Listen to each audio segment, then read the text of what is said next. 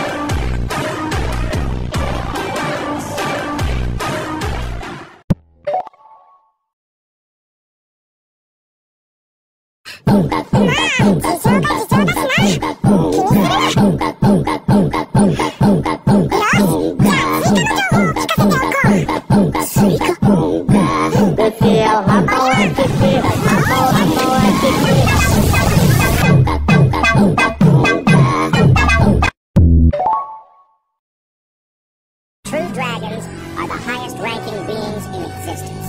They're nigh invulnerable and nigh unstoppable avatars of nature that serve as the pillars of all creation, with only 5 known to exist: Storm Dragon, Veldora; Scorch Dragon, Velgrind; Frost Dragon, Velzard Star King, Veldanava; Rising Star, Rimuru.